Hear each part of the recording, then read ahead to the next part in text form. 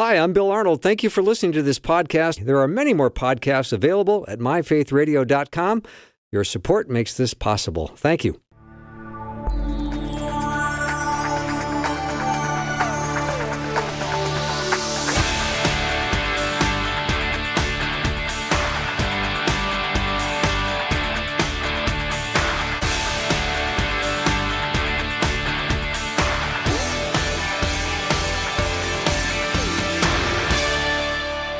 And a warm welcome to the afternoon show. I'm Bill Arnold, and I was looking up the definition for traditions, and it said the handing down of information, beliefs, and customs by word of mouth or by example from one generation to another without written instruction. And we're getting to this wonderful season of Thanksgiving and Christmas, and if you're a fan of Christmas like I am, you probably have a whole time capsule of memories in your head.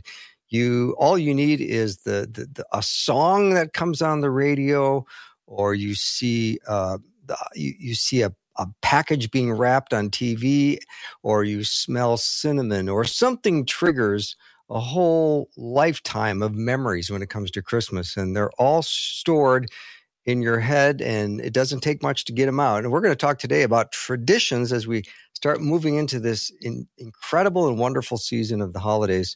And my guest today is Dr. Bob Moeller. He's host of the nationally broadcast weekly television show called Marriage for Better, for Worse on the Total Living Network. The show is in its 18th year, and he's nice enough to take my calls and come on the show. He also conducts one-day marriage conferences across the U.S. and overseas. He's the author of 8 books on marriage, and he wouldn't consider doing any of this important ministry without his wife, Cheryl, and that proves he's a very smart man. Bob, welcome. Thank you, Bill. Yeah, I'm already getting excited for the holiday we have this week and the Christmas coming up, and it is, I think, one of the greatest time capsules that live in people's heads is their own personal Christmas traditions and how they pass them on. I think so. Tradition is so important to us. I think it's important to our emotional welfare to have continuity in our lives. It can be physically important to us to have certain traditions that keep us alert and alive and anticipating things. And then, of course, spiritually, traditions are very important as they begin to build into our lives a certain bedrock of faith. And so, yeah, the traditions are very, very important. Mm-hmm. And I'd love to ask the audience to share a tradition with us today. If you have a tradition, you can almost fill in the blank. I couldn't do the Christmas season without, because it's a tradition of yours. We'd love to hear what it is. 877-933-2484. Again, 877-933-2484. All right, Bob, let's start talking about some of the symbols of Christmas, because they're so powerful, and I think it's always a good reminder to let people know that they're important. Well, I have an acronym, excuse me, I'd like to give the listeners this afternoon about Christmas and how to make it more meaningful, particularly as it has to do with traditions. It's STAR. We talk about the Christmas star that appeared in the East and led the wise men. STAR can stand for S for symbols of Christmas, T for traditions, A for activities, and R for reaching out. And in fact, one of the earliest prophecies about the coming of Christ was found in the Old Testament in the book of Numbers, chapter 24, verse 17. A star will come from Jacob, and a scepter will arise from Israel.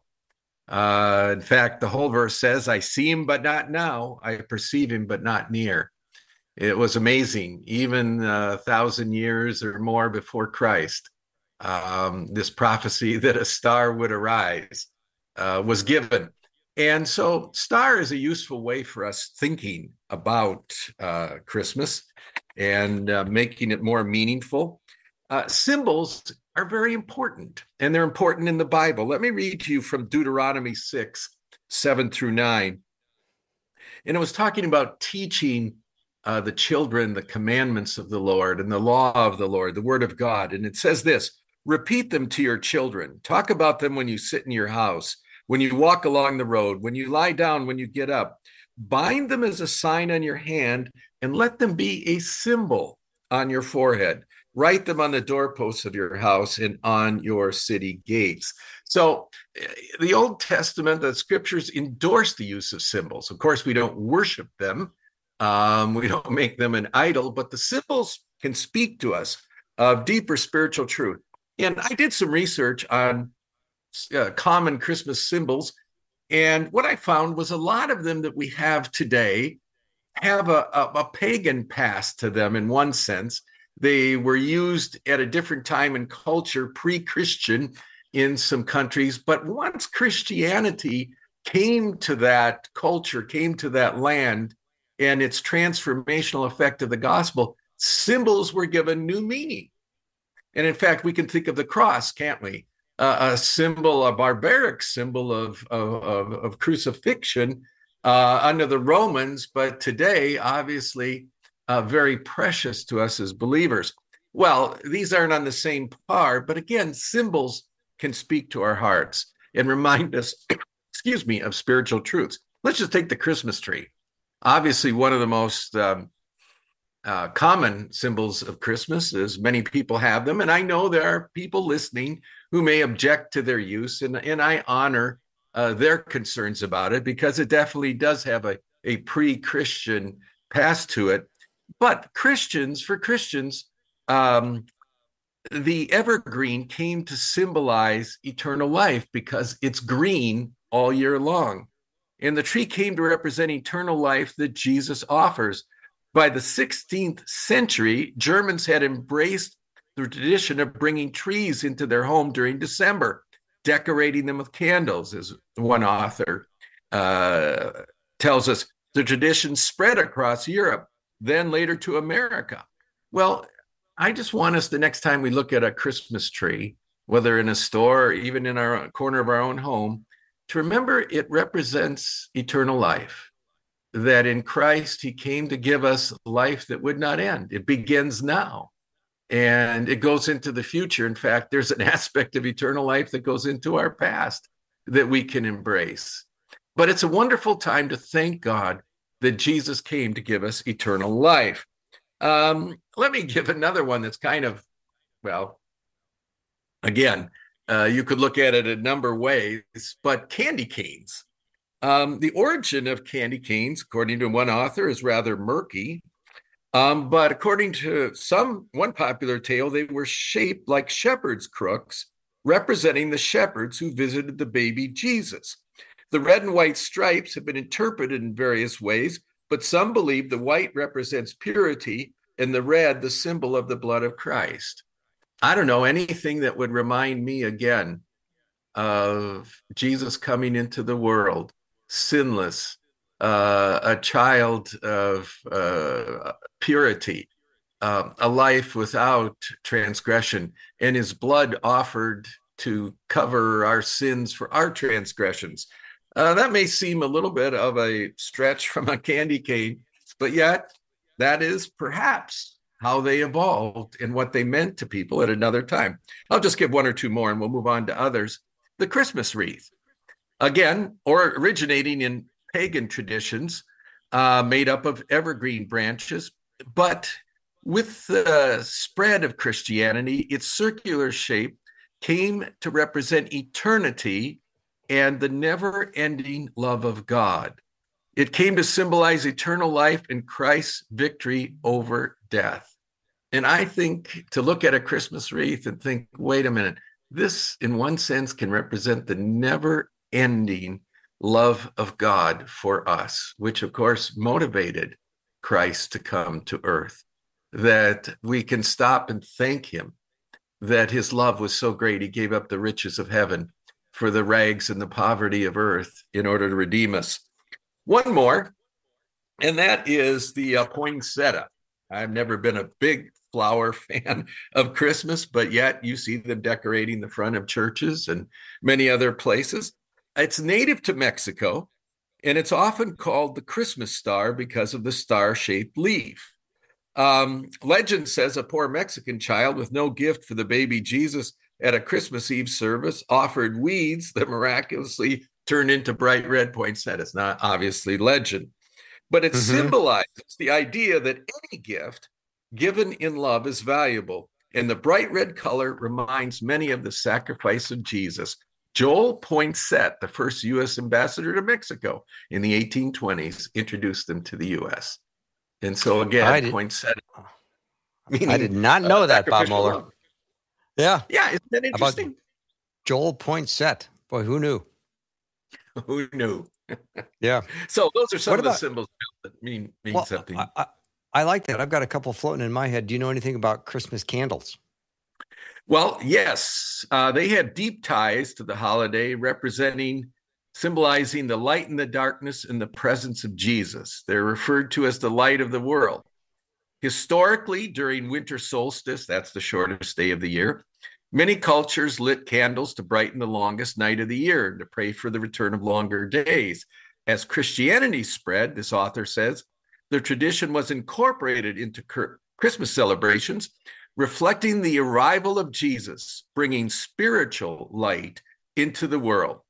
And indeed, when we think of the fact that the Bible says we were alienated without hope and without God, living in spiritual darkness until the light of the world appeared. And that candle can remind us again how Jesus came to bring the light of salvation, the light of the gospel, to a world lost in sin and separated from God. I think that can make it very, very meaningful. Mm-hmm. Bob, is there any connection to the Christmas and bells that are played in church? Well, yes. As a matter of fact, there are. Traditionally, on Christmas Eve, churches used bells to signal the beginning of the service to let people know it was time to celebrate, the author says. Bells also connect to the tale of the Magi, the three wise men, symbolizing their announcement to visit the baby Jesus. As years passed, the ringing of bells became a recognized sound of the holidays. Now they're a key element of Christmas music and other celebrations. You know, Bill, something fascinating about the Magi. They came from Persia. That'd be modern day Iran. Mm-hmm. God has had his hand on Iran for a long time, and he still does. He's not done. But the Magi, how did they know to follow a star to Bethlehem? Because, well, in their land, they had a religion called Zoroastrianism and other things which were pagan. Most scholars believe that the reason the Magi came was Daniel, who had lived much earlier, hundreds, centuries earlier, and had told them, you know, the book of Daniel talks about the coming of Christ and even the end times. And he had such an influence on that culture that centuries after his death, they were still looking for this promised Messiah from Israel. So you can thank Daniel for the Magi who arrived, and the bells are a symbol of their arrival. Mm-hmm. We've got a couple minutes before we're going to go to our first break, but before we do that, I had one more thing pop in my head that is really essential to the thoughts of Christmas, and that would be angels. Well, yes, angels. Angels are a very, very important part of our Christmas tradition. And maybe you dressed up as one in your church. I don't remember doing that, but yeah. Right. Several of the kids when I was young that were dressed as angels may have been miscast. At least it wasn't quite consistent with how they lived otherwise. Anyway, angels.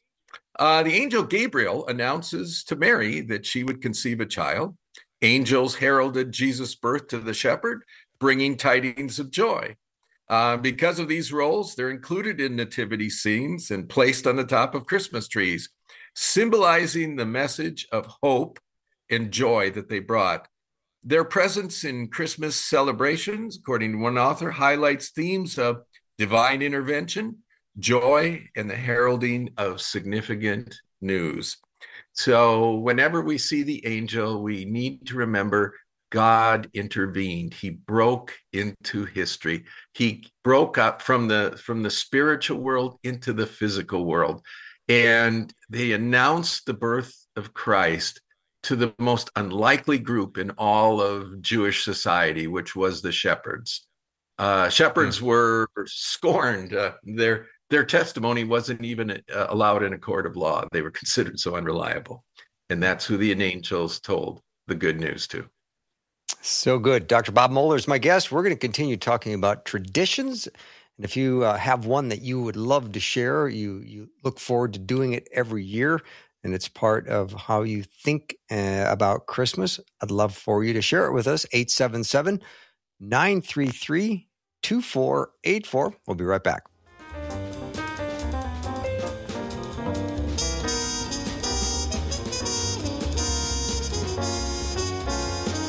Well, your generosity is a living testament to your love for God and priority to advance the gospel. Thank you again for your tireless commitment to stepping up and blessing Faith Radio. As we head towards the holidays on December 3rd, we will celebrate with a single-day winter fundraiser. Thank you for your generous prayers and support. And if you'd like to get things done early, and who doesn't, you don't have to wait. Learn more about supporting Faith Radio at myfaithradio.com. I'm back with Dr. Bob Moeller. Today we're talking about preserving Christmas traditions. We're getting that in our heads as we start moving into that beautiful and wonderful season of the year. And Bob has given us a nice little acrostic star: symbols, traditions, activities, and reaching out.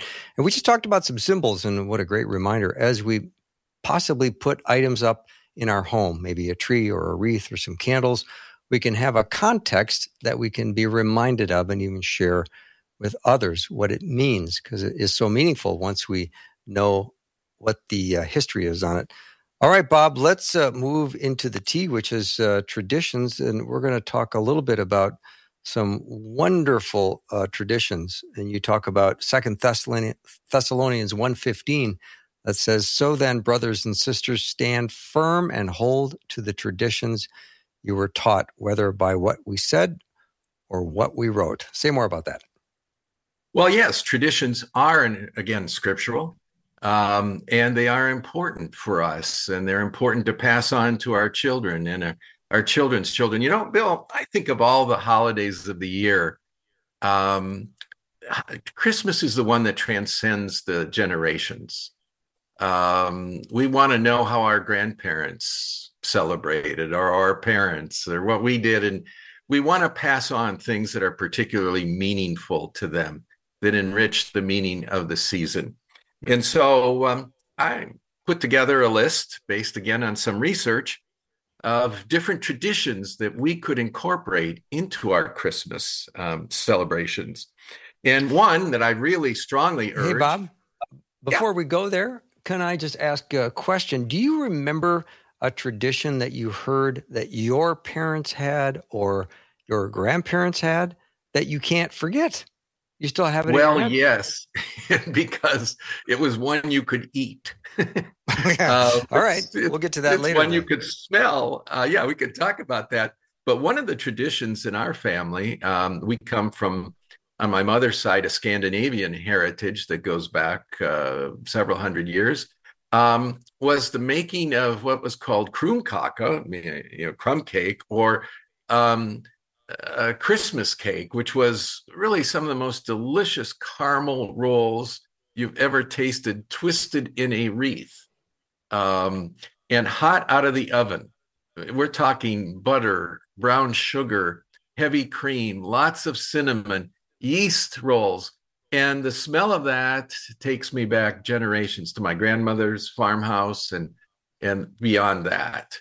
And so it was, certain foods that were made at Christmas time. I had a chance to visit Sweden, actually, when I was in college during January, and Christmas had just passed, but a Swedish family took us in individually. I was with them for a day or two, and they showed me what they ate for Christmas that went back. And honestly, they saved the grease drippings from ham, roast beef, whatever, chicken. And then they would get all these drippings, and then they would dip a piece of bread in it. I mean, submerge in it. And then you would cover it up with a knife and eat it. Now, I'm not sure what they did to cholesterol. I'm not sure how anybody lived past 35, eating that way, but they said it was a Christmas tradition and had gone on for centuries. Sounds yummy. Yeah, it was. All right. What are some traditions that you learned about that you can share? Well, one of the ones that we now use in our ministry, we send out Advent calendars. And an Advent calendar is simply, it can be quite simple, but it has usually made of cardboard, and you open up one door or tab each day, and there's a verse of scripture. And each verse is related to Christmas in some way. So beginning December 1st through each day of the month of December, you open and read the verse that it contains. And then you can discuss with your husband, your wife, with your friends, your family, what this means and how it relates to our lives today. And I think just each day going through an Advent calendar, having the Word of God in some way available to us to ponder and to discuss, I think it's just very meaningful. And it's just a great way to go through and remember the year. In fact, I am just opening, let's see, today's on the Advent calendar. We will open this, and it says, "The Spirit of the Lord is upon me, because he has anointed me to preach good news to the poor." Luke 4:18. That Jesus came and it was prophesied, and the Spirit of the Lord was there to reach people with the good news and with broken hearts, to deal with our sin and pain. Anyway, I think it's a great idea. You can do it with small kids, older kids. You can do it as a family. Get an Advent calendar. The next Advent starts this Sunday, as well. By the way, December 1st is coming up this Sunday. Sooner than we can believe, right? No kidding. This Sunday is the first one. Still time to go out and get an Advent calendar. Let me just say that's a wonderful tradition. Yeah, please do. The next one is a tradition that maybe you would start this year that you could pass on. And well, it's been part of families, calling your family and friends in the Christmas season. But let me just add, not to just say hello and, talk about, this year's soccer league or whatever, but your kids Facebooking, whatever, but calling someone and telling them how important they are to you. I mean, when's the last time we really said that? To call family, friends, others who mean a great deal. Yeah, it's nice to send a Christmas card, but what about calling them and saying, I don't know, this time of the year, I want to tell you how much your friendship means to me. I want to tell you as my child, my son, my daughter, how blessed I am, how proud of you I am and who you've become. Bill, why do we wait till funerals to say all the nice things about people? Good point. I mean, they can't hear it. And why not say it now? And Christmas is a wonderful time to call people and tell them just how important they are to you. And if you're going to send a Christmas card, send a heartfelt Christmas card, not just signing your name. But here's again, and I don't mean to sound morbid at all. This is meant to be joyful, but think of if this was the last card they were ever to receive from you, what would you want it to say? If you knew either their life or your life or whatever, what would you want to say in this last card to someone? I give that advice for married couples. You should treat each day as if it's the first day of your marriage, the best day of your marriage, and the last day of your marriage. And if you look at each day, you'll probably say and do the right things. Well, sending that card, if this was one message that you wouldn't get a chance perhaps again to send, and I'm sure you will, what would you say? But if it's meaningful and heartfelt, I can almost guarantee, Bob, it's going to end up in a safe place and kept for years and years and years. Isn't that the truth? Yeah, it is. Um, It is. I just had a chance to visit my grandson in England, and he's only 3. And so his mom made a card for me, and he just scribbled things and whatever. I've got that on my desk.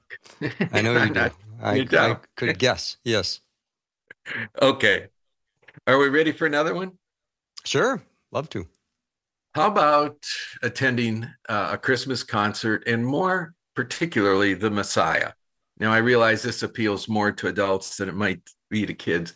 It was first performed in 1767. And do you know it's been performed somewhere in the world every year since then? There has never been a year since 1767 where the Messiah not been performed. I mean, Broadway, those shows may run 10 years. We're pretty impressed with that, right? Or a sitcom may go 15 years, a Seinfeld or whatever. But what about a concert or a piece of music that has endured just short of 300 years? 207. And, Handel wrote it in approximately 2 weeks, if that's what's so hard to believe. And he came from an attic or wherever he was, and he said, I have seen all the angels in heaven. God spoke to him. And of course, the tradition, when the chorus, Handel's chorus of the Messiah is played, King of Kings, Lord of Lords, the Queen of England, the first time it was played for her, and that's where originally it was, she stood. And from that time onward, people stand when we get to the Messiah. And that still sends chills down my back. Yeah, me too.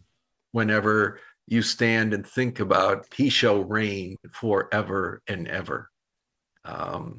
King of Kings. So take in the Messiah. It's so timeless. Its power and beauty is almost unmatched in music. And I think it will make the season for you. And if you can't get to a concert, at least play it loudly in your house. Yes, on YouTube. There's several wonderful traditions. I spend many a day during the year when I'm studying or writing. I've got the Messiah on in the background, and it just continues to reach my heart. Another idea in terms of tradition is to decorate your tree or begin that or your home the same day each year that is on the calendar, but each year add a new decoration to it. A family gave me that idea where every year they would buy a new Christmas ornament. And it wasn't to see which one could sparkle or glitter the most or outdo. It was always meant to coincide with something that year that was meaningful or that they were thankful for. It might have been the birth of a new child into the family. It might have been someone graduating. It might have been getting married, whatever it might be. But think of this. If you start doing this year, regardless of what age or your station in life, as the years accumulate, each time you put on that ornament, hang it up or whatever, there will be a story to tell. There will be a memory to share. Oh, this was the year God answered our prayer and, we were healed of something, or that, something occurred. This was the year that our child received Christ or whatever. It's just such a wonderful way that each time you look at your home at Christmas, each year will have a particular meaning as you choose. I always buy a new one to replace the one I broke, putting it away in January. Yeah. That's usually what I do. Well, you box on another one in the garage and all of a sudden you hear several things break. Good. No, that's the Christmas decorations. And I'm just wondering, Bill, have you ever gotten those twinkly lights to work more than 1 year? The ones on the green string? Yeah, I usually get them to work in a year, but usually they don't show up the next year and work. So they're kind of a one and done thing. Yeah, they are. Yeah. Let me take a break, Bob Moeller. You can go learn more about Bob at forkeepsministries.com. We're talking today about preserving Christmas traditions. What a wonderful time of the year as we're moving into. We'd love your input. If you have a tradition you'd love to share, let me know what it is. 877-933-2484.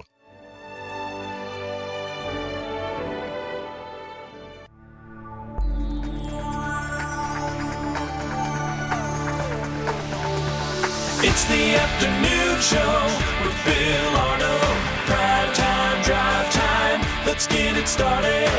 Jump in your car. Yeah. What's for dinner? Hey. It's the afternoon show with Bill Arnold. My guest today is Dr. Bob Moeller. We're talking today about preserving Christmas traditions, how important it is that we pass on certain traditions throughout our family and our lineage, and we can continue to celebrate and enjoy things that we've done in our past and hopefully will be done in our future. You know, Bob, I've heard people be critical of the Christmas season. It's over-commercialized, which of course it can be. It's also an opportunity where it's on the table for 25, 30 days where commercials are on TV, trees are in people's front picture windows, cards are being sent, parties are happening. We have a long time to use it as an evangelistic tool, as for the real, true meaning of Christmas, and to start conversations with people. Absolutely. Yeah, there's no season of the year, I think, more universally recognized, even by non-Christians, as special, as joyous to look forward to, as Christmas is. So that's not a big stretch to go from the discussion of Christmas and what you like most to its true meaning. Mm-hmm. So let's talk a little bit about how we can take full advantage of that month where we're having opportunities to share the joy, share some cheer, get a conversation going, and all the different ways in which we can help people connect in loving ways and be honoring and celebrating our Savior. Yeah, well, just a few ideas about reaching out to people during this season as part of our activities and part of what we want to do. Let me read something from Scripture that I think we should remember. Jesus said, he was attending a banquet or a meal. He also said to the one who invited him, when you give a lunch or dinner, don't invite your friends, your brothers or sisters, your relatives, your rich neighbors, because they might invite you back and you would be repaid. On the contrary, when you host a banquet, invite those who are poor, maimed, lame, or blind, and you will be blessed because they cannot repay you, for you will be repaid at the resurrection of the righteous. Luke 14:12-14. Bill, there's a unique opportunity in the Christmas season to do things that can impact other people in a way that may really prove to be life-changing. And let me just start by saying, what if you host a holiday meal in the spirit of what Jesus just said, for the lonely, the forgotten, and another category, the difficult? People are just plain difficult, and because of that, maybe people shy away from them, or they are left alone, sort of the modern day Scrooges of perhaps people that you know. Years ago, Cheryl and I hosted a Thanksgiving day because we have a great love for singles, for older singles in particular. We've had a ministry called MSG to them for 15 years. We still meet monthly, even online. And one year we hosted a Thanksgiving dinner for our single friends. And we were planning, for 20 or 30 or 40. We had 150 people make reservation. Yeah. And we got someone to sponsor it through Cracker Barrel, not in a commercial endorsement, but they catered the meal. It was Thanksgiving with all the trimmings. And it was the Wednesday night before Thanksgiving. What a memorable night that was, to have 150 people in a holiday meal sharing, feeling very much wanted, loved, included. And the celebration was great. If I remember, we showed a film or a documentary on the Christian origins of Thanksgiving and the Puritans and what that meant and how important it was to the history of our country. But you don't have to have 150 people over. But what about a holiday meal for the widowed, for the divorced, for the person who's been ill chronically all year, for those who've just lost somebody, and bring the cheer, the joy of holiday meal together. I can tell you from our experience, you will be more blessed than anybody you bless. Mm. So the joy and whatever will be much more. So you pretty much, you and Cheryl said, here we are, Lord, use us. And you thought 20 and 150 showed up. So I love the step of faith you took.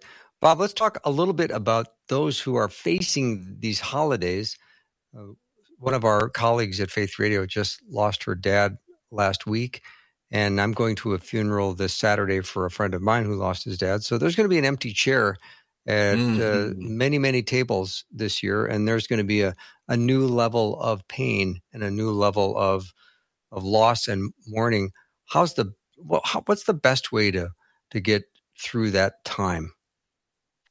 Well, the most natural instinct is to isolate ourselves if we've been through that time of grief or loss. To be alone because we just are caught in our grief and our sorrow. And I know what that feels like.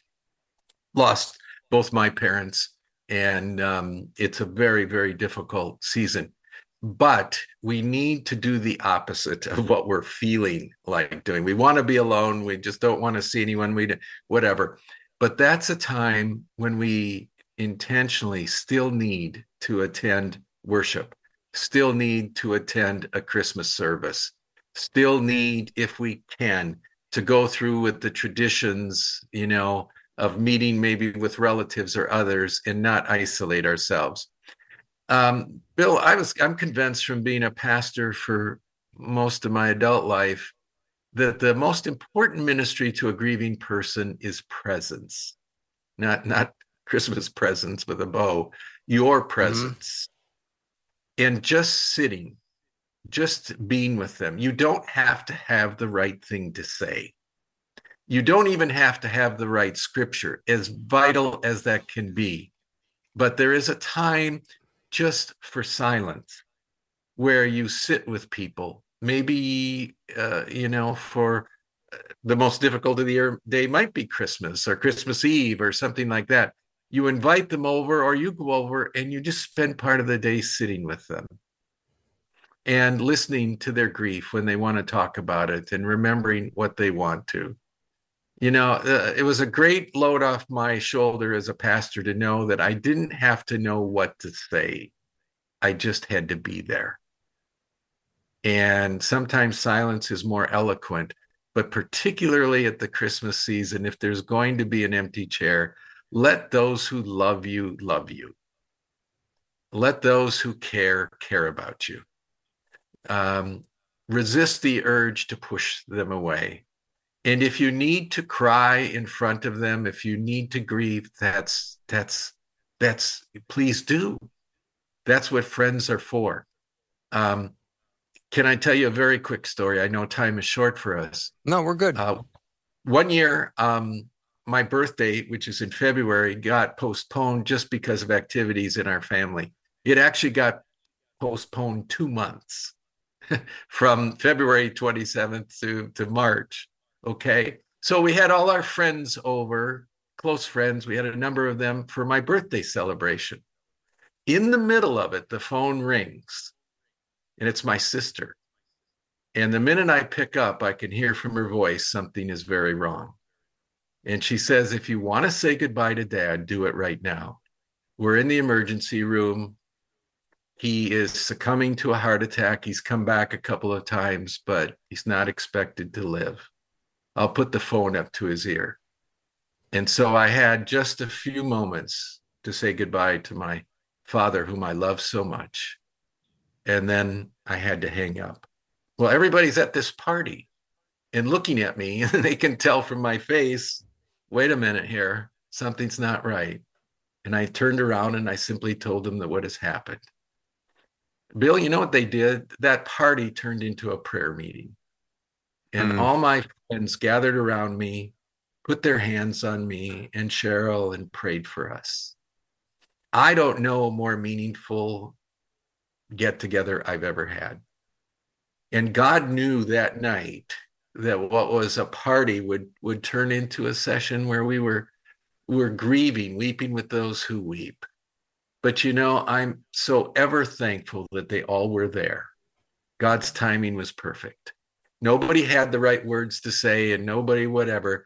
They just loved me, let me cry, held me, Cheryl and I. And that's what I want to encourage. If you know somebody who's been through that, don't, because of the awkwardness or whatever, don't shy away from them. Just the opposite. Just go and be with them. And they will forever be grateful. Dr. Bob Moeller is my guest. We're going to take a break, come back, and continue our discussion on preserving Christmas traditions. If you've got a tradition you'd like to share, we'd love to hear it. 877-933-2484. We'll be right back.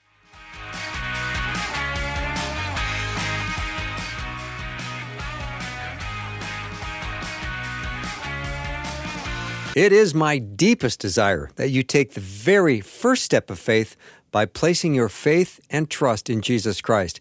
If you've got questions about what it means to begin a relationship with Jesus, text the word faith to 41224.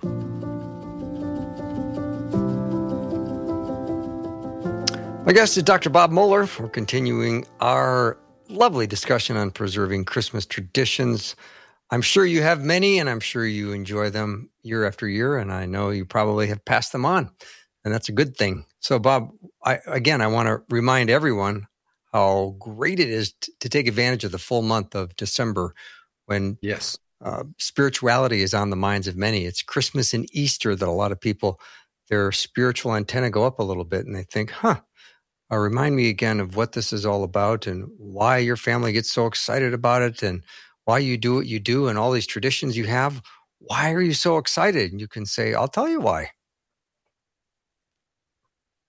Absolutely. And that's because of Jesus Christ. Yeah. And that's one of my suggestions and under reaching out. Remember our STAR acronym, symbols, tradition, activities, and reaching out. And what about making a decision to share Christ with someone each day of December?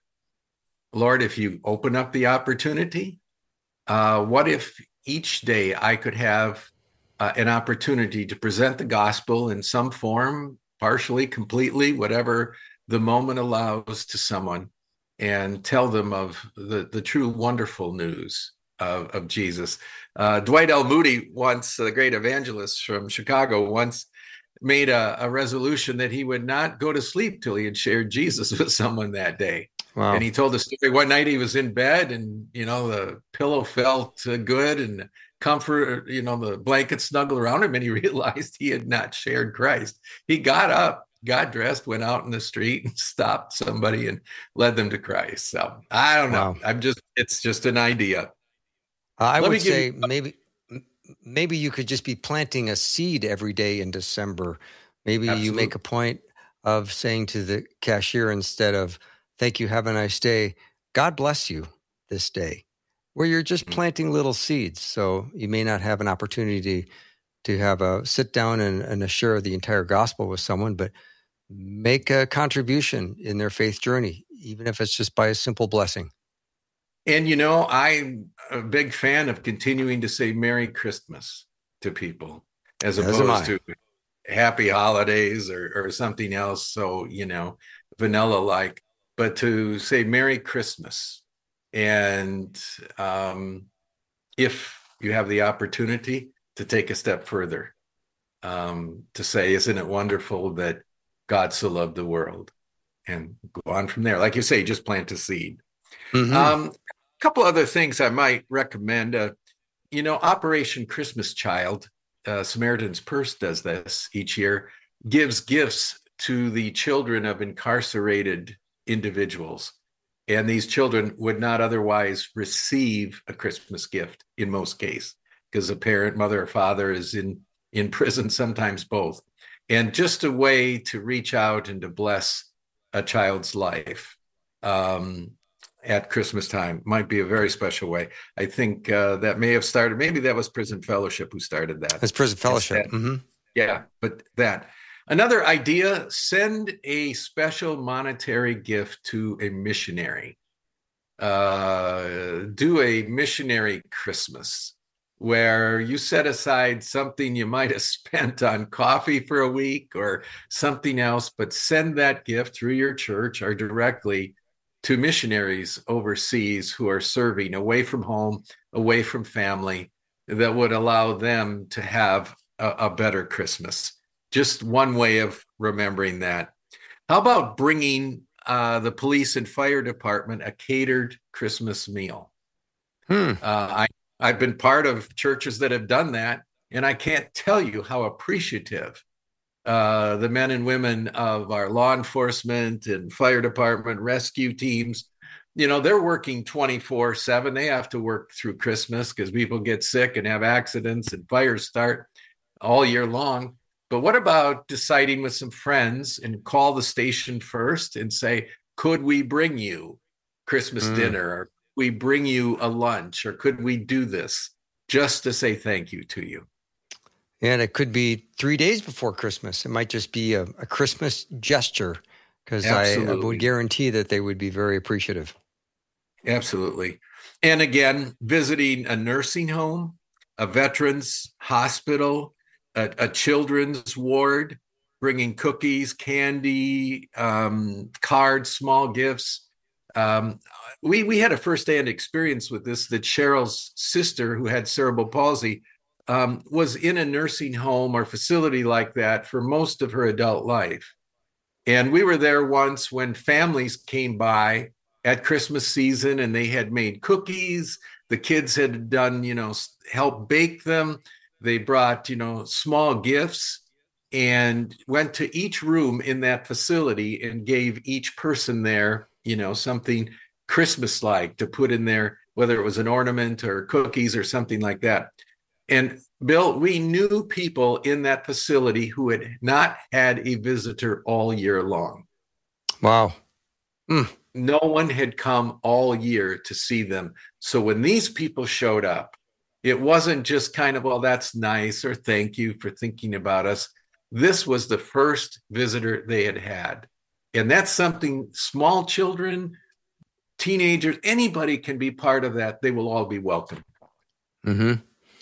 Bob, we just have about a minute left. So one of the things we have to be mindful of is keeping our pace at a level where we can create margin to do these kinds of things. Most of the time, people will wear themselves right to the bone, right up till Christmas Day. That's so very important, that we do have margin in our life. Activity is not by itself meaningful. In other words, just because you're busy doesn't mean that this is either important or that this is particularly meaningful. And I think we need to create many of us are living in negative margin where our loads are exceeding our limits. And so I've given a lot of ideas. We can't do all of these. It's just like Proverbs 31 is not something for a woman to attempt every week, or, it may be over a year or several years, but choose something out of the symbols, the tradition, the activities, reaching out. Just choose a small handful of things and say, we're going to push the rush. We're going to push the craziness, the noise aside. And these things we're going to accomplish because we want this to be meaningful. And I think we have to choose to do that. We either plan our calendars or our calendars plan us. Well said. Bob, thank you so much for doing the show, and have a wonderful holiday season. So glad to have you on board and be a contributor to the show. I appreciate you. So thankful for you and your team as well. Merry Christmas. Merry Christmas to you. Yeah. Dr. Bob Moeller has been my guest. Learn more about him at forkeepsministries.com. Got a very special treat coming up in hour 2. Faith Radio's Susie Larson's going to join me. Boy, she got an amazing hour planned. Don't go anywhere.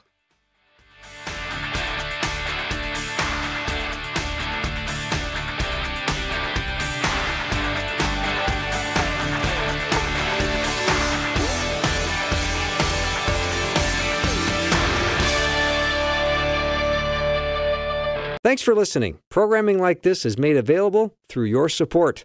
Information available at myfaithradio.com.